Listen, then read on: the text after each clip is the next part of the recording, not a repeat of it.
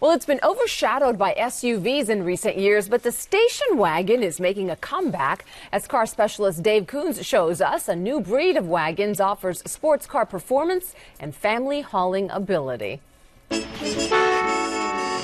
Ah, the station wagon, part of American family life for decades. Handy, roomy, but never too exciting.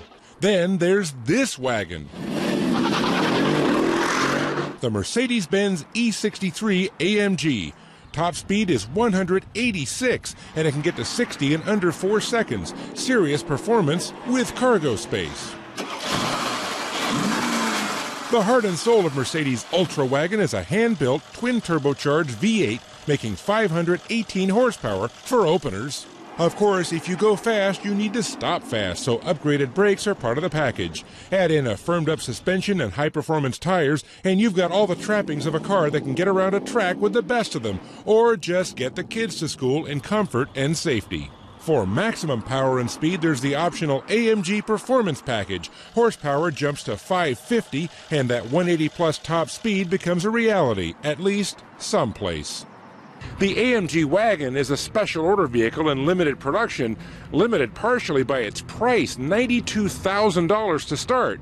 This particular one has the matte finish paint, the AMG Performance Package, and a few other options to take the bottom line to $111,000.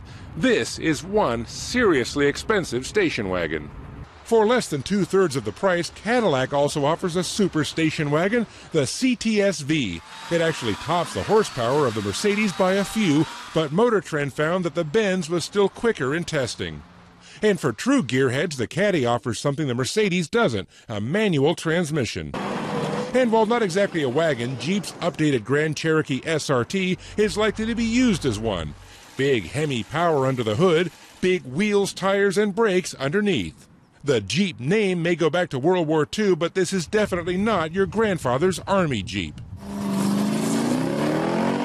Hot wagons are definitely a niche within a niche, but for hauling the kids and just, well, hauling, having a high-performance car that's also a station wagon is something your parents or the Bradys never dreamed of. Dave Coons, ABC 7 Eyewitness News.